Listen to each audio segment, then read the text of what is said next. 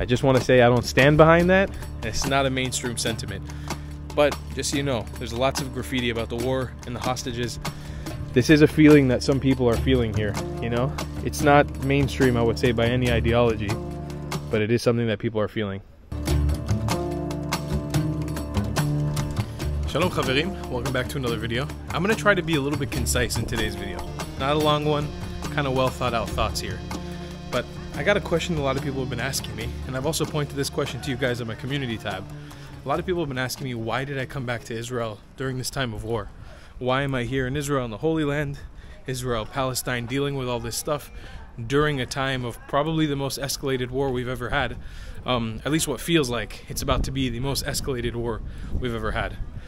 And I wanted to sort of just answer that question today.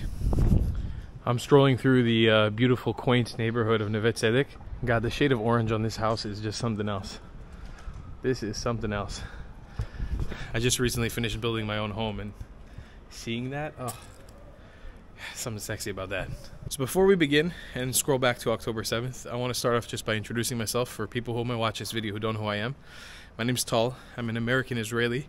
I've been traveling around the world for the last 10 years making videos on this channel. Recently, it's converted into more explaining to people what's actually going on the ground here in Israel and Palestine. And for this story to make sense, for me to explain this, I think we have to scroll back to October 7th. I think, like most Israelis, the 7th, like most Israelis, or at least most dual national Israelis like me, especially ones who are abroad and not here in Israel on October 7th, life changed radically. So I myself was actually in a place that was extremely non-political, very undivisive place, very laid-back environment. And even I felt like, and the community of Israelis around me at the time, felt like this conflict, this war, and what Hamas had did was bleeding out into every aspect of our lives, even being abroad in a sort of quote-unquote non-controversial place. It's hard to explain to people the feeling, and I don't say this in a sense because I get this comment a lot, people saying that you're always playing the victim, you're always victimizing yourself. It's not really that. It's just I don't think there's a way to casually explain to you what the feeling of having this passport or being a part of this nation is like to somebody from the outside. It's virtually impossible to explain to people what that feeling is like, of always feeling under threat, or at least always feeling othered by a lot of different nations around the world. Look at this beautiful synagogue. You get the tree of life here. That's so nice. I love these little alleyways in this neighborhood. It's so cool. It's probably one of the most boring neighborhoods in Israel, or in Tel Aviv, but beauty-wise, it's beautiful. There was sort of an immense amount of guilt for not being here. And I know that many people who are with me, who are also Israeli, felt that feeling of guiltiness for not being here with our families, with our communities, during the time that this broke off. And obviously none of us knew what was going to happen in those first initial days where everything was unfolding and extremely chaotic, and we didn't really know what was going on with our families, with our neighbors, with our friends. There was this feeling of guiltiness for not being here. I feel like that's a feeling that's really hard to convey to people. To feel oneness with your entire nation is something that usually only happens during the times of let's say a natural disaster or war like this. To feel othered by an entire community of people, and especially like the global population, is something that's extremely hard to convey to people in your day-to-day life. When you're receiving messages online, when you're receiving messages on social media, on Instagram, on Twitter, on Facebook, and you're seeing horrific acts of violence put on to not just your people, let's say the Jewish people, but everybody who's Israeli. Because again, there were Muslims who died here, there were Arabs who got killed here by horrendous acts of violence. You feel this sense of immense unity, and obviously, like I mentioned earlier, guilt for not being a part of for missing out the carnage. And it's a weird sort of like, I'm happy that I wasn't here and I didn't have to deal with any of that violence directly. This guilt kept on mounting. And I think for many Israelis, they felt this guilt mounting as well, especially the ones who were abroad or that were out of the immediate fire zone. War has chased my family and my family's history. My grandparents were in war, my parents were in war. I've been in a state of war since my birth. Israel has been through countless wars since both my birth, my parents' birth, my grandparents' birth, and probably beyond. My family and their history have been chased down for millennia. This theme of death and disaster have been normalized in my life, to the point when October 7th happened, it almost felt like I knew something like this was coming at some point in my life. Obviously, the tragedy and the level of the horrific things that happened they're never really digestible, but I'm sad to say that I wasn't shocked from what happened. And what I wasn't shocked more of was the reaction that I saw online and people's reaction to it. And it scares me that I wasn't more shocked about what happened, because the immense amount of hate that Israel, and therefore Jews as well, just random Jews around the world, have received since Hamas attacked Israel, committed a genocide. People have come after Israel and Jews, and that's insane. Why am I mentioning emotions? Why am I talking about this stuff? Why not get to the meat of it? I say it all from the perspective of an Israeli who didn't live his whole life here and also didn't serve in the army. And so when friends and family were being called up for reserve duty, and I wasn't actively a part of that guilt that I was talking about before has been festering for months now. And while war never comes at a convenient time, I was dealing with an ongoing project overseas that couldn't allow me to just get here immediately. And so while I've been delayed to get here, those feelings, those emotions have been festering for a long time, for months now. I came back because there's nothing like community. There's nothing like the people that truly understand you. And there's, in my opinion, something righteous about fighting for them. And while I'm not militarily trained and I can't serve in the IDF or do that part of it, I feel like this is a big fight that needs to be fought as well. It's showing you guys what it's actually like on the inside, showing you guys the unity and the strength that exists in this country and through its very diverse population of both Jews, Muslims, Christians, Arabs, Druze, Bedouins, Hebrew Israelites, Asians, Africans that exist here. This place is so diverse and so beautiful in so many ways, and what you see in bullshit social media posts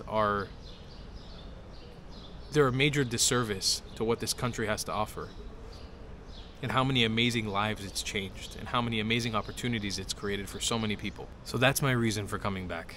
It's to show you guys what this place is like on the ground, from a personal perspective.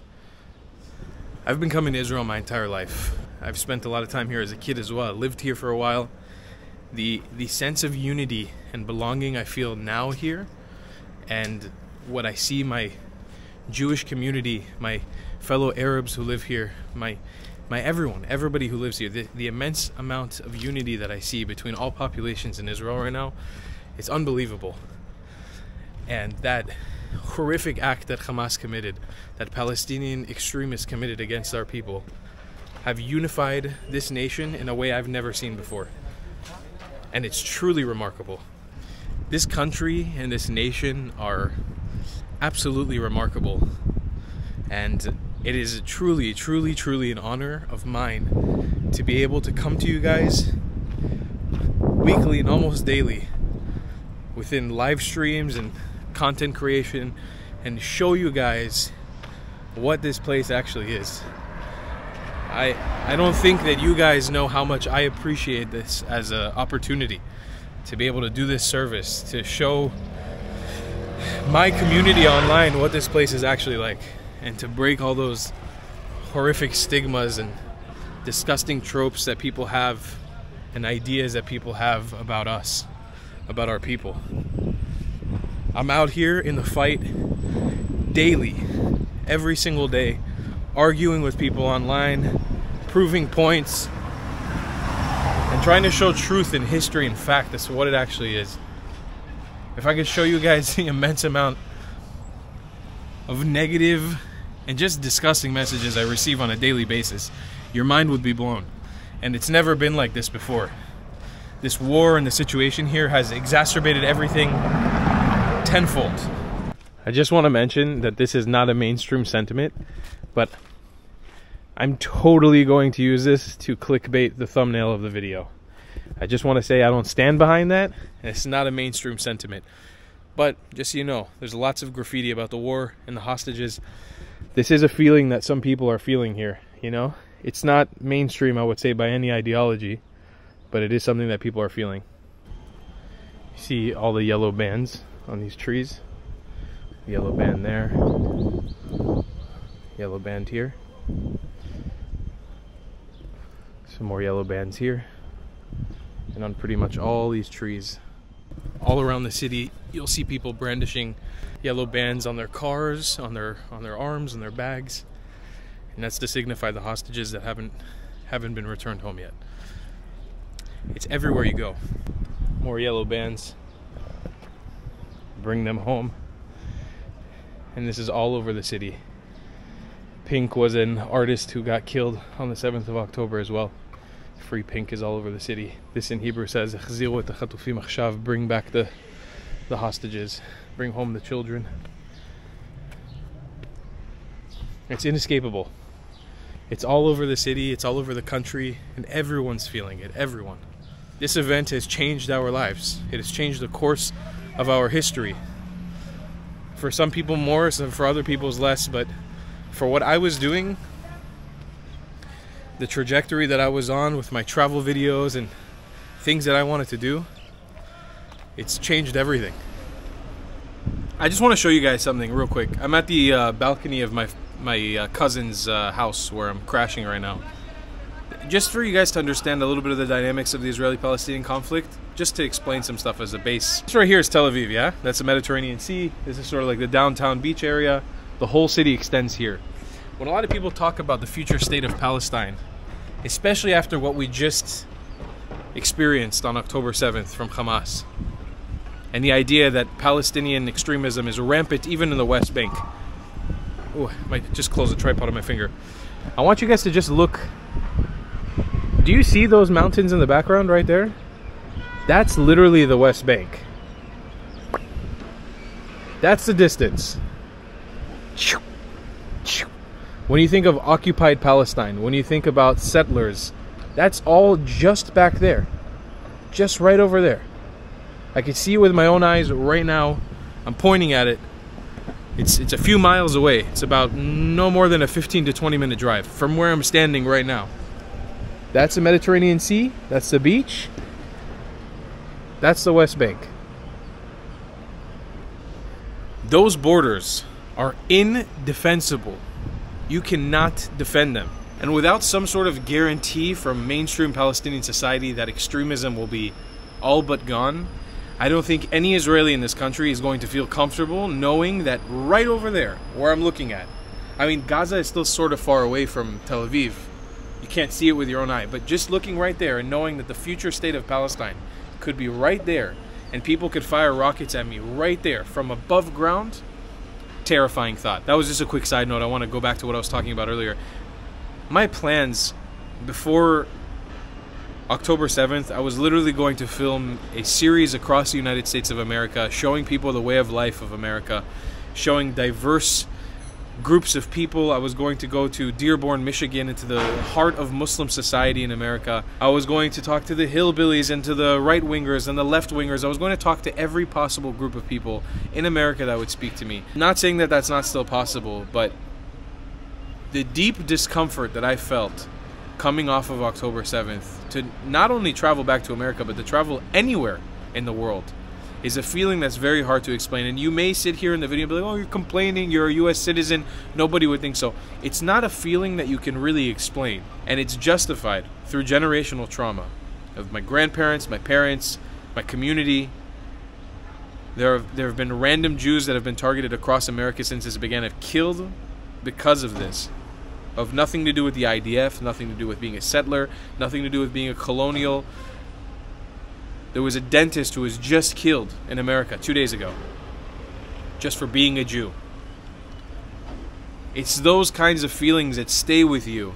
And publicly being Israeli, people knowing that I'm Israeli, it gives you a deep sense of discomfort going to talk about these topics and engage with people around the world.